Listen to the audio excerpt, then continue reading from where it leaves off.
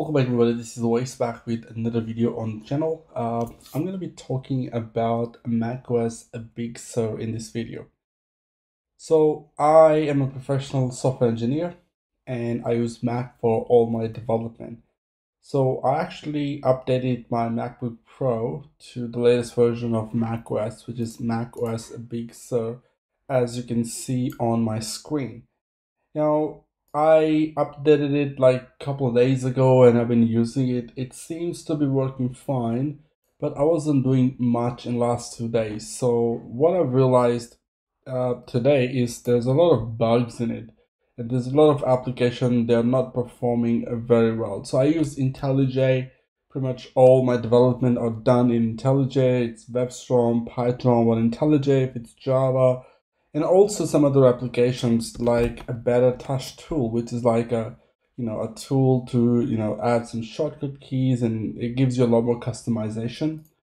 And then also use ScreenFlow, which I'm right now using to record this video.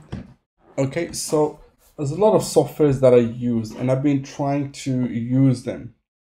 Now, just to show you guys on my screen right now, you might be thinking this is basically a background or an image. Well, it's actually not.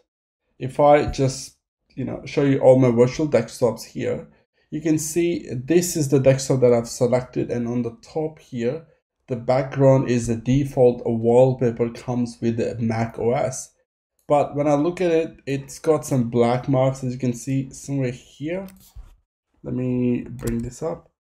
So you see this here, there's some sort of issues there.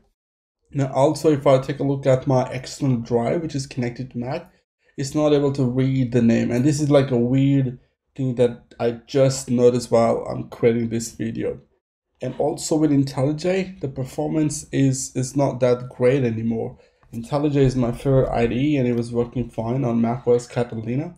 I understand that this macOS is basically a beta version. The bug is going to be in this one, but I wasn't expecting this public beta to have these many bugs. There's a lot of applications not working. A Better Touch tool, so I'm just gonna bring this one up. Now I can't use that. So I click on this Better Touch tool and I want to show you the customization that I had, and for some reason they got out from this erase coding, and I had to change the profile, and the profile itself is just not working.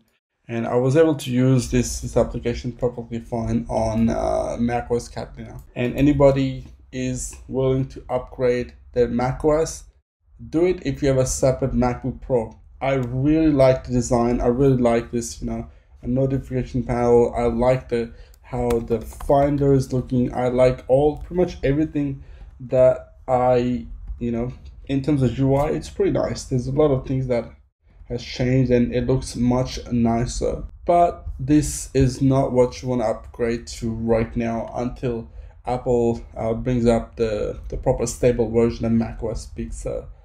I'm going to revert this computer back to Catalina because I use this computer professionally and I do all my coding on MacBook Pro. So this was a mistake to actually upgrade. I can't tell you how many weird things that I have seen while using this. Even the VS Code is a bit weird. I was working fine, but today I'm feeling like it would crash for no reason. The extension I was trying to install wouldn't work. I'm not sure what's going on with this version, but performance I think are a bit better. Like the things open quicker, but they don't perform. They do perform, but they're not stable as they are on macOS Catalina. If you're a professional software engineer, I would highly recommend that do not upgrade your macOS to macOS Big Sur if you're a professional and your job is to use the computer. Do not upgrade to Big Sur. Wait until the proper stable version is out. I recently reached up to 100K, which was amazing. Thank you so much. Alright, thanks for watching, and that was a quick video. Subscribe to the channel and I'll talk to you guys in the next video. Cheers.